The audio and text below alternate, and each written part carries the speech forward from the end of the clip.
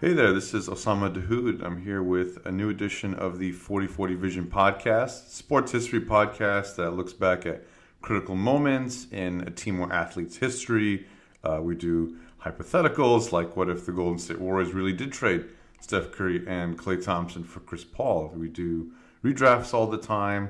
We have a new format where we kind of look at a scoring system on who had the better redraft picks.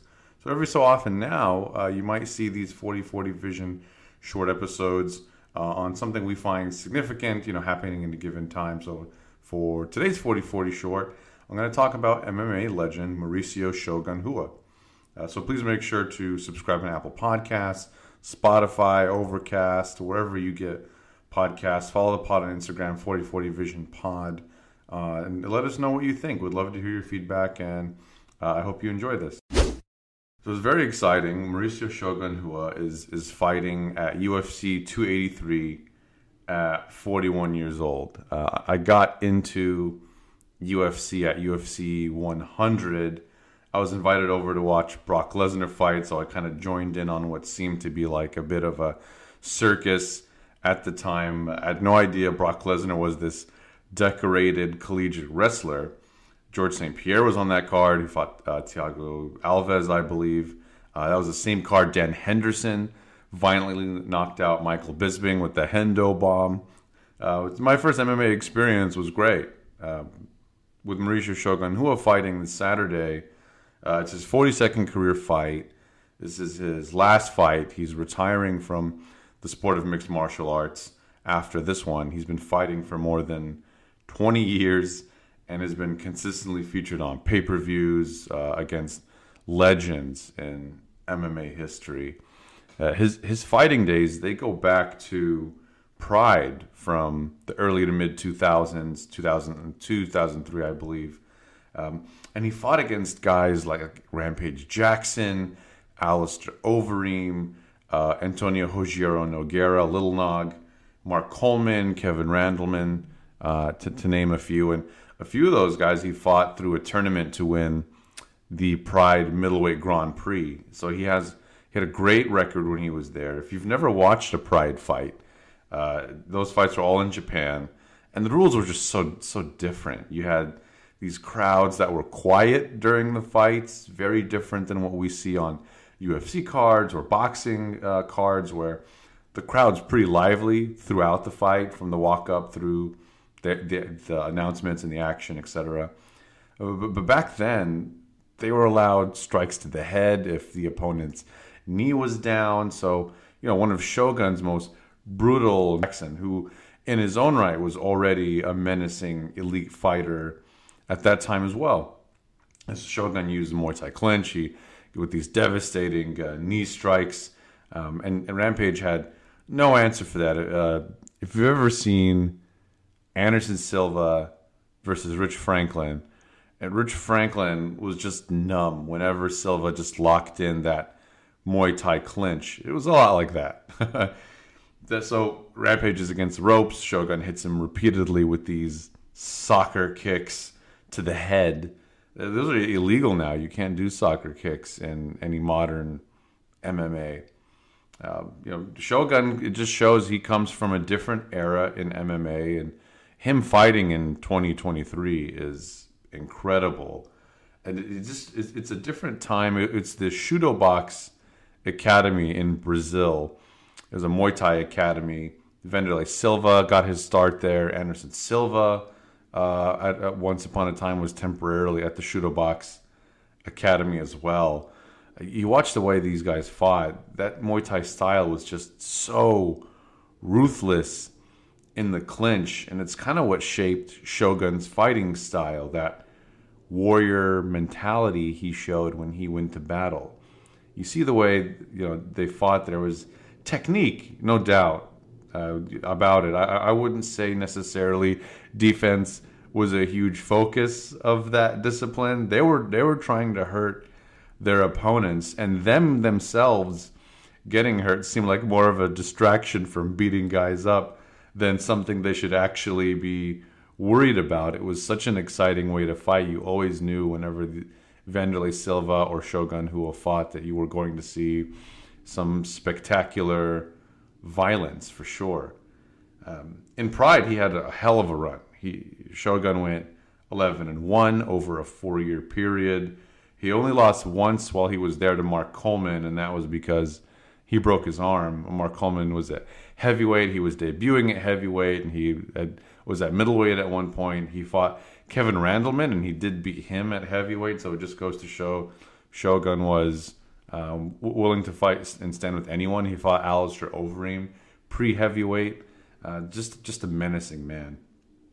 23 fights in the UFC, 11 wins, 11 losses, 1 draw. And the UFC put him in so many fight cards in Brazil. He actually lost his debut against Forrest Griffin, surprisingly enough. It's just such a different time, right? To lose to Forrest Griffin. You look at his resume and you're like, how did that happen? It's one of the most shocking losses in MMA history. Submission, too. Really surprising. He did get his revenge, though. He did beat up. It was funny. They asked Forrest Griffin, I think it was Ariel Helwani that asked him in the build-up to that, hey, I heard, Shogun Rua was dealing with an injury. Do you want to get the best version of Shogun, make sure that he's recovered from that? And Forrest Griffin said, nope, I hope he's still dealing with that. That would be nice for me. My favorite Shogun event, it's the only UFC I ever attended live. UFC 139, San Jose, 2011. It was kind of the early days of the 5-round main events that weren't title fights. There used to be 3 rounds for some of these events where there wasn't a title fight scheduled, and there was just like, hey, we needed 2 more rounds of that. So a fight like this was a good example of that. This was a damn treat. Those 2 guys went back and forth, beating the hell out of each other. Going back to the defense point I made, Dan Henderson, it was known that he had a violent right hand. He knocked Michael Bisping out stiff, and that's pretty much what he had. He was a good wrestler, but he just had that huge right hand where he kind of ducked his head. There was a looping over-the-top punch from hell. And fans in the crowd were yelling, hey, Shogun, watch the right hand. Boom, it gets popped with that right hand because he's not focused on dodging the right hand fluidly. He's trying to find his own space to take out Dan Henderson. It was an absolute war. It was just such a back and forth, and it was one of the greatest live sporting events I've ever seen. It's definitely my favorite Shogun fight of all time. His other signature moments, though, for me have to be, there's Ricardo Arona, when he fought Ricardo Arona and Rampage Jackson, I believe in the same night. I might have that wrong. It might have been Little Nog maybe in the same night to win the middleweight Grand Prix of Pride. But the Lyoto Machida fights, for me, kind of define Shogun's peak before the decline, I would say. It was amazing. He was so technical in the first fight against Machida. He showed patience like you'd never seen before. You could really tell he wanted the UFC light heavyweight title. He badgered Machida with these sharp, hard leg kicks the whole fight. By the end of the fight, it looked like he didn't get touched. Machida was all busted up. His legs were swollen. But the judges didn't recognize leg kicks in their scoring. There was a boxing judge there. So he lost to Lyoto Machida, even though he clearly outperformed him. There was some of that, to be the champ, you got to beat the champ. But it didn't look like Machida defended his title. So they had the rematch. I think that fight has changed how leg kicks influence the scoring of a fight, when, especially in repetition, when they're effective. He didn't have a scratch on him. So the rematch, he left, no doubt about it. Overhand right, finished the fight, I believe, in the second round. And surprisingly, this was the only time that he held a title like that. The poor guy ran into a buzzsaw immediately after that, named John Jones, who won his first title. He was coming up after the beginning of his run.